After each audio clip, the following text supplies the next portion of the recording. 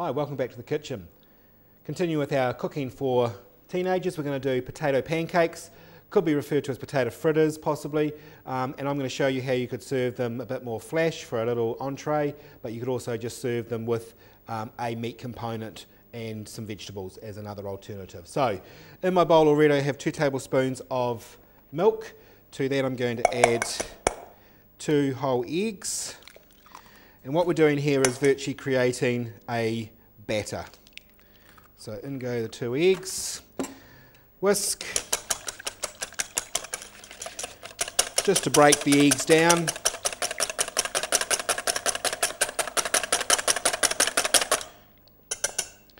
To that I'm going to add salt and pepper, and again we're using potatoes, so they usually take quite a bit of seasoning, so be sort of not overly generous with your salt, but they do need that bit of salt.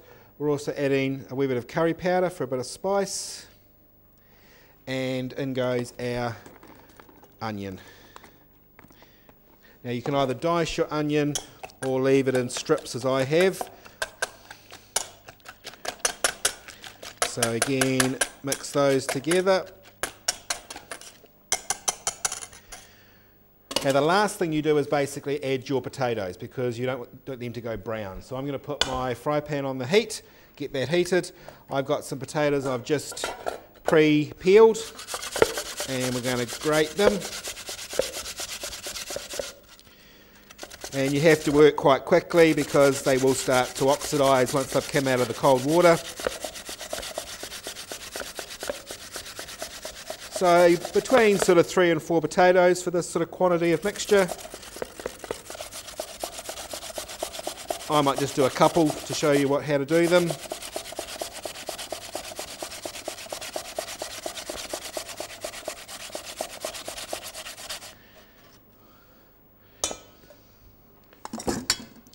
So then in goes the potatoes into our batter mixture with the addition of a couple of tablespoons of flour.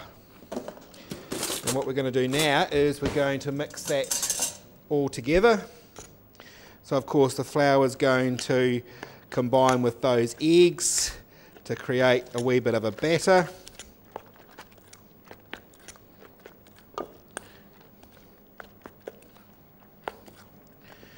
So that's nicely mixed together. We're going to add our oil to our pan. So we need a little bit across the bottom. We need to have a tray somewhere beside us with some kitchen paper so we can drain our fritters on them. And then using a spoon, we're going to spoon spoonfuls of our pancake batter into the hot oil.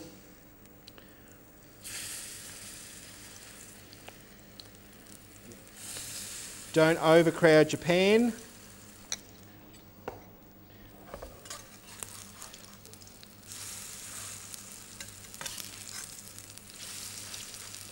So you can see how quickly they crisp up, but again that's them actually not cooked. So they're actually not cooked in the middle. We're getting the outside nice and crispy, but I don't know whether the camera can pick this up. When we use our fish slice to press, you can see that batter coming through. So that's a little trick that I do, is actually to press that down to expel some of that batter that's actually in the centre of the fritter.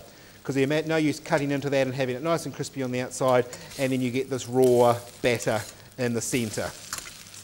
So you want to keep turning them over. We don't want to have them black.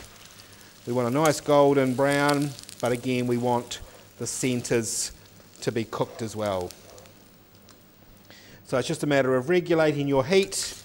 You'll be familiar with your own stoves and what that takes to have them working at the right temperature.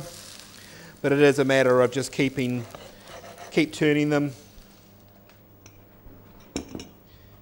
So I'm going to be serving these with some cold smoked salmon, which I've just brought in the supermarket already sliced, and a nice dollop of sour cream. And again, it's another sort of classic sort of combination. You could make tiny little ones of these, little tiny potato pancakes, and serve a little bit of salmon on top, and they could be a little finger food for a party. But we're going to serve these sort of either as a main course or an entree size, or as I said, if you imagine one of these with your meal at night time, there's your potato component. So as I said, just keep turning them. You can see now as I'm pressing these, I'm not getting much of the batter come through, so I know the centres are going to be okay. We'll bring over our presentation plate.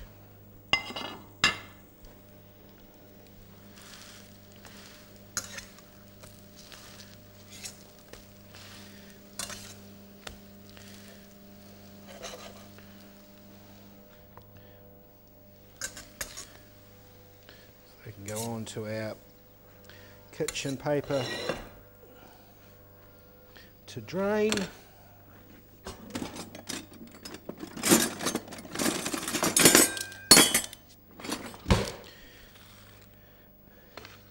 So what we can do now is onto our plate, I'm going to put just a wee dollop of sour cream on that one. Put our next one on top. Little chef trick, I mean, a wee bit crusty around the outside, put that one in the middle so no one can see that, and then your nice one goes on top. And then another good dollop of the sour cream.